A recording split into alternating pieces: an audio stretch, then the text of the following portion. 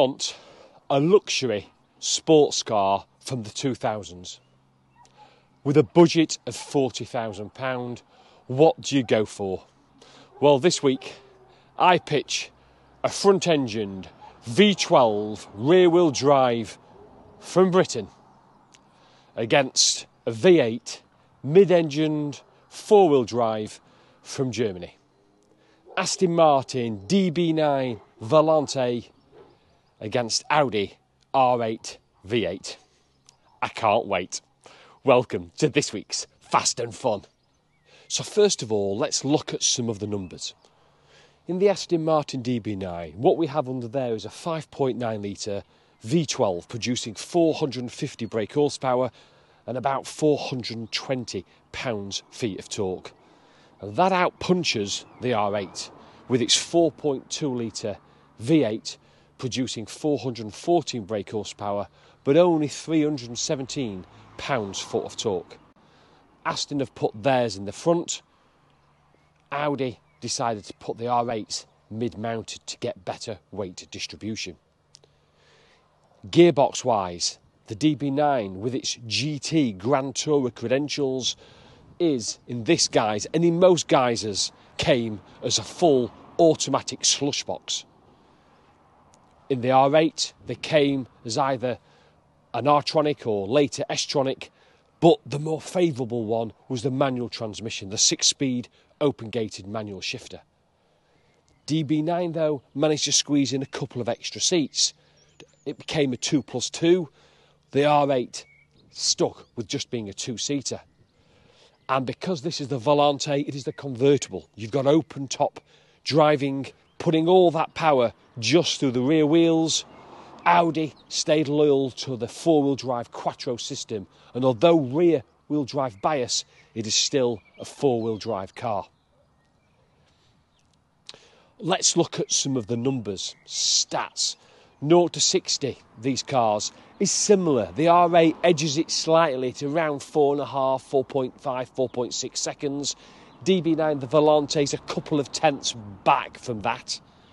The 0 to 100 times are very similar though. They're very comparable, about 12.5 seconds for the quarter mile for both these cars, which back in the 2000s was for high performance cars, even though we've got hot hatches now achieving those similar numbers. And then values and price. So these are both priced good, low mileage R8 V8 manuals and DB9 Volantes. These are both, this has got 30,000 on, the R8's got about 37,000 on. These are both low mileage examples. Get a good one of these, you're probably looking at best part of 40,000 to get you into one of these cars. But when new, the DB9 Volante back in, this was a 2006, would have set you back 120,000. So they're hovering around a third of what they were new. The R8 manuals, these were just under 80,000, about 76, 77,000 in 2008. These now, a good one, is going to set you back about 40,000, so still over half what it was new. But buy well, and you just think that neither of these is going to lose much money. They are both and have become modern classics. But you don't buy either of these cars based on numbers, based on facts. You don't buy them with your head, you buy them with your heart. Because you want an Aston Martin, because you want a mid-engine V8 supercar. These are bought for the passion, the thrill of driving, the way they look, the way they sound, the way they drive, where you want to go and get the keys and go for a drive for nothing other than driving pleasure. Whether it's the Aston Martin with the badge, with the air vents on the bonnet, with the alloy wheels, the multi-spoke alloy wheels, the big caliper and discs, the twin exhaust, or the R8 with the glass screen for the engine, the side blades, the low, wide profile. These are both intoxicating cars. But yet, when I've reviewed both these independently, for me, they are two of the best looking cars on the road. The DB9 is pure elegance. That long, elongated bonnet, shoving and cramming that V12 into the front. inside it's premium. You're buying an Aston Martin. The Audi, it's low, it's wide, it's squat, and looks much smaller, and it is. This R8 V8 comes in at a shade over 1,600 kilograms in weight. The DB9 is pushing 1,900 kilograms. So there's over 250 kilograms difference in weight. Now, top speed is ill affected by that. They're both, as near as damn it, push 190 miles an hour. But that weight, how does that feel compared to the lighter, potentially more agile R8? Well, today we're going to find out, because I'm going to drive these cars back to back on some of my favourite roads. So which one am I taking out first? Well, and I'm trying to do this with complete impartiality, even though the R8 is mine. But I think it's only fair. I'll take the Aston Martin DB9 Volante out first, and then I'll follow it up straight away with the R8. And we're lucky enough in early spring here in the UK. We've got a dry day, so conditions should be the same for both cars. The sun is half out. And let's see which of these two cars drives the best.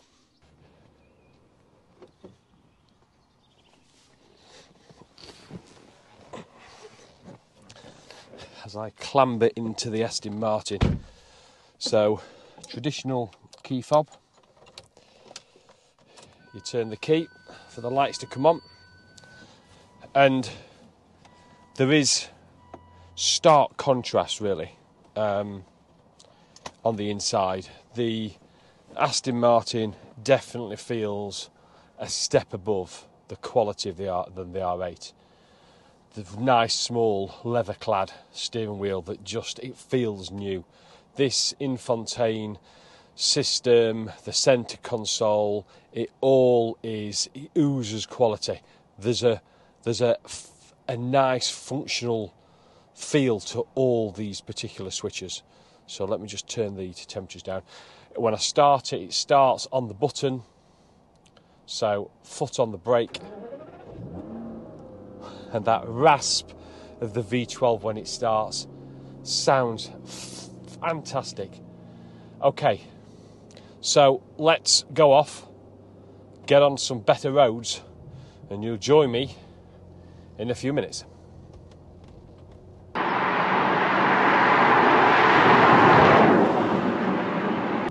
So the Aston Martin gets off to a really good start, actually. First of all, the badge. Now, I know Audi, similar to BMW, similar to Mercedes, they're a premium German brand. But they're not Aston Martin. Aston Martin's got that heritage. It's got the hand-built, in England credentials that Audi just can't match. And if it was car keys on the table in the pub, it's the Aston Martin badge rather than the Audi that wins the initial applause. And especially one that carries the DB initials.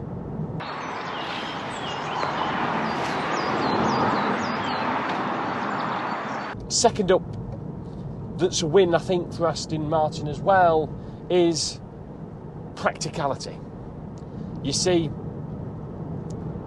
the Aston's got a proper boot compared to the R8's frunk, and it's a decent, it's wide, it's quite relatively deep, and it's enough for a handful of bags. Whereas the frunk on the R8, well, it's mediocre at best, and to tell you the truth, if you're going away for anything longer than a weekend, you're probably going to struggle. The ace up the sleeve for the DB9 is the rear seats. Now, you could argue behind the R8 there's a little bench enough for a small little sort of handheld luggage. But here, in the DB9, there's certainly more space. So practicality, the DB9 wins. Although the +2, the two rear seats are, I have to say, borderline unusable. I'm in my driving position, not particularly far back, and the seat behind me, I can just put my fingers between the back of my seat and the start of the rear seat. So in other words, there is no legroom. So for me, they're almost unusable. But it's good alternative space. So DB9 wins on practicality as well.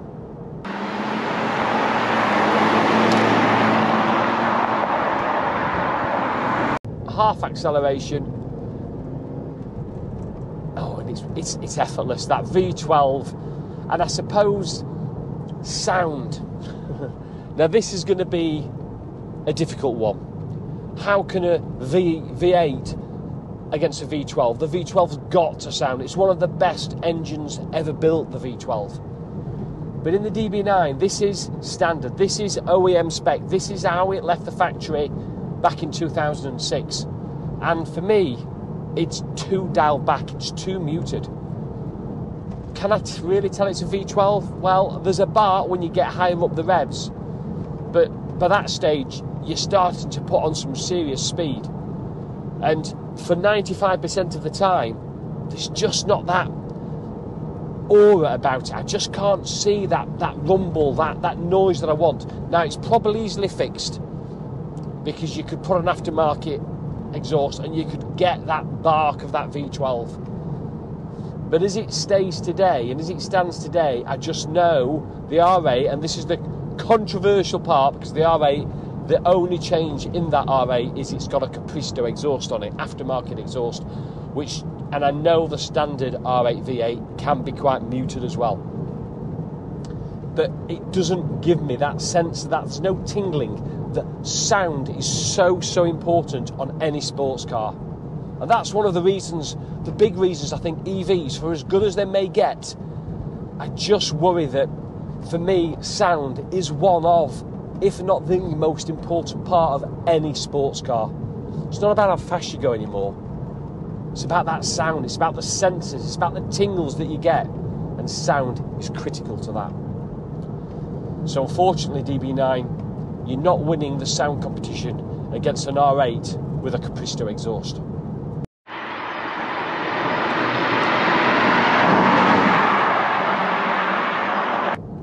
Cost of ownership? Well, I don't think there's going to be much between either of these cars. To get a good one, the Volantes, 35, 40,000. You can get them cheaper. In fact, coupes are cheaper than Volantes. But I personally wouldn't drop into sort of 25. I wouldn't drop to the bottom of the market of these, because you could just be dropping into a whole world of pain. And clearly, being Aston, there's going to be some serious costs associated with running one of these cars. But probably no more than the R8.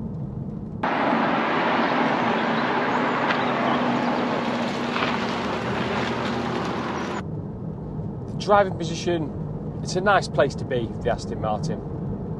It feels quality. There's a few rattles and squeaks. You would expect that as well, being a convertible.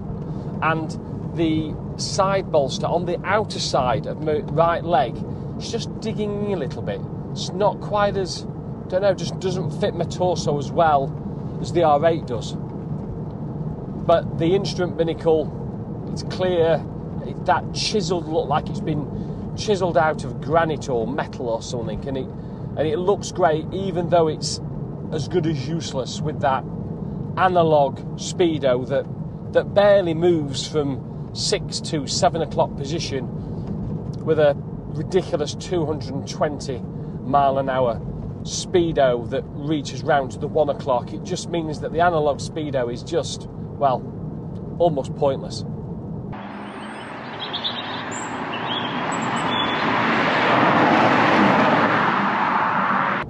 See what it's like down this really bumpy, difficult road, and this is where I took the DB9 on a review I did a couple of months ago, and it's more sports car feeling than GT, I have to say. It's a little bit edgy at times, and that's not a bad thing, but I was expecting it more to be a cruiser, but actually the steering's quite alert, quite alive. I'll just take this left here.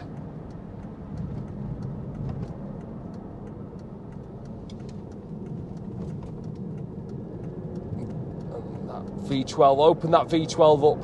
It's got a lot of low down torque, that V12, and then it just builds up to that crescendo.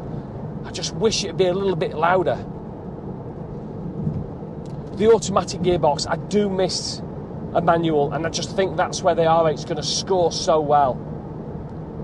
I just miss that engagement, really, of having a manual.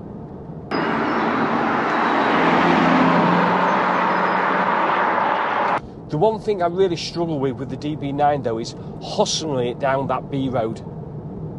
The gearbox just not smart enough. It's just not doesn't do the gear changes just that quick enough. Whether using the flappy paddles or in full auto, and I just can't commit like I can in other cars, and that's a shame. Oh, there's a deer just crossing the road here, so we'll just slow down for that. Shame I can't get that on video. One of the delights of living in a forest.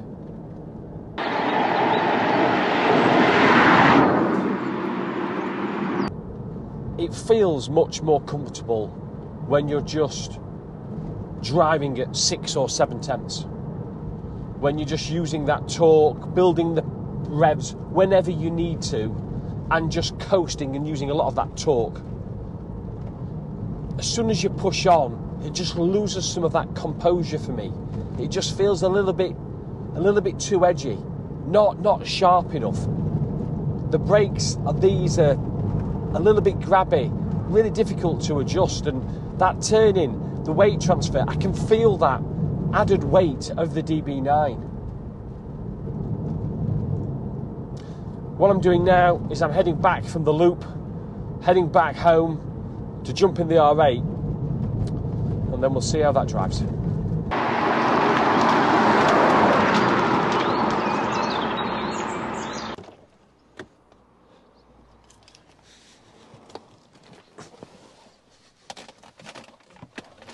We clamber into the R8, so jumping inside the R8, it is most definitely a step down in quality.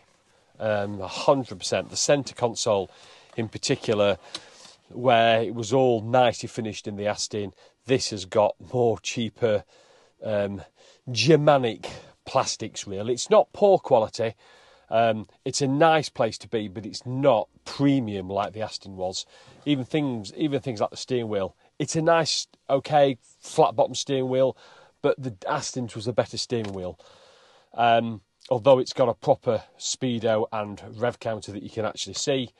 But the piece de resistance for the R8, for the V8, is this, the manual 6-speed open gate shifter. It looks great, and I know it even drives even better. Right, start it with a very chunky, ugly looking Audi key. Clutching, I think. I can't even remember my own car. And we start. It's gone into a cold start first of all, really vocal, and I'll make sure that the valves are open for this turn that off. We don't want the radio on. You never need the radio on. I never drive with the radio on in the R8 because I always have the valves open. It just makes it such a thrilling driver's car.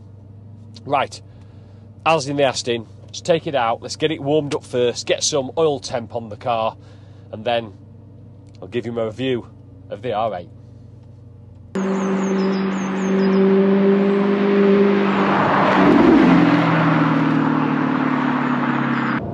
The noise is the standout feature, first of all. That V8, the Capristo exhaust, I don't know if it picks it up on the mic well enough, but it is night and day. And if I was after a DB9, I would certainly look at some form of aftermarket exhaust to bring out that V12 bark, because to put the R8 ahead of the DB9 is a little bit unfair because, as I say, because it's got the Capristo exhaust fitted. But they are night and day. This sends shivers down your spine, tingles, goosebumps on your arm, because the sound that it makes.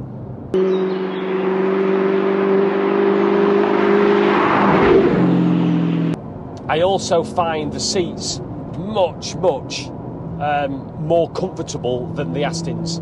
There's no digging in. They're a little bit more softer, a little bit more squidgier. If anything, I'd have thought they'd be the other way round. The R8 being a bit more lumber sport, a bit more hardcore than the more GT oriented DB9, but it's not the case. So just give it a little squirt up this hill through after this junction here. So second gear.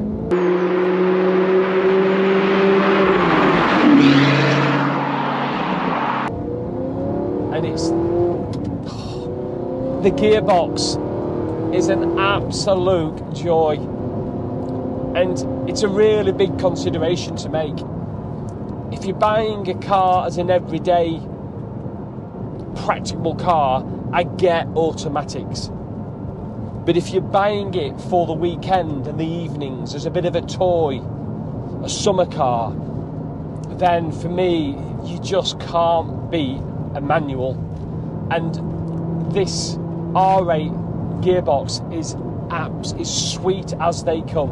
It really is. The gear changes. Well, you find you're changing gear for absolutely no reason.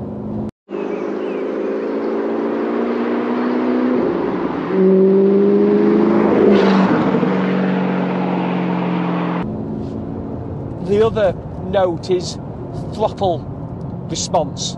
The R8's throttle sensitivity and response is so much more sharper than the more sort of lazier DB9s. Not that the DB9s was specifically bad, but it's when you jump into an R8 having been in the DB9, the night and day again. You can adjust just the slightest flex of your heel, and you can just control those revs, and they just go flying up in the R8 so quickly.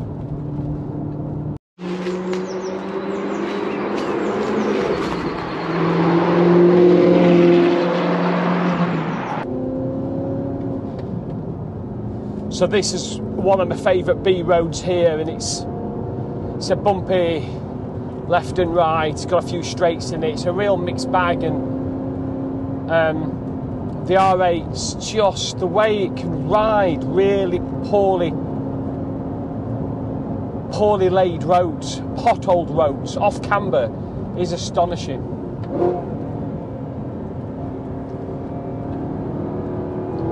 And just again, third gear, just trying to stretch them revs. It absolutely sounds phenomenal.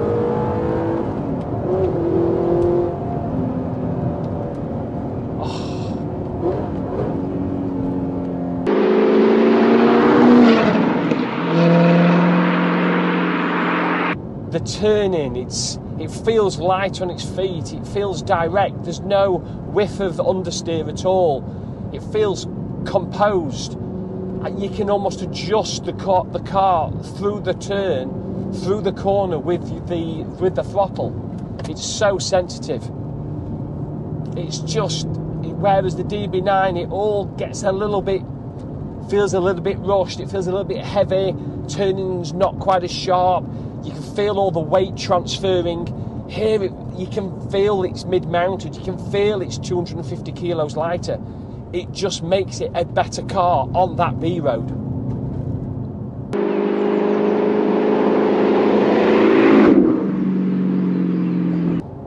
What an afternoon of driving these two wonderful cars. So what is my summary? What's my thoughts on this shootout between the DB9 Volante and the R8 V8? In isolation, these are both great cars. The DB9 has got things going for it. It looks stunning. The quality within the car. The V12, add an exhaust on, and it's just such a wonderful, wonderful engine. And if you want to cruise along at 6-7 tenths with the auto box, it's a really nice place to do it.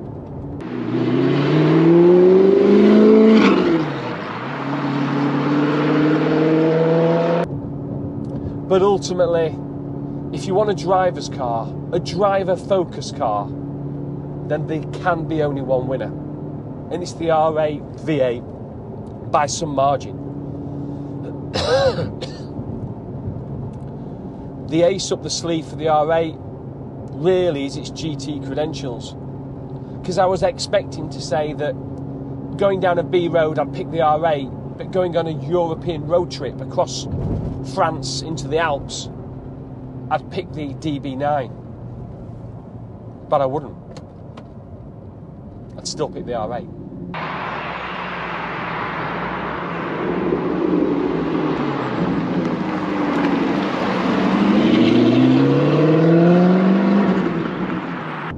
And it's not how quick you get there for me, but it's how you get there. The R8 wins. I hope you enjoyed it. If you did, as always, please thumbs up, subscribe, stay tuned. Another video next week. Thanks for watching, guys.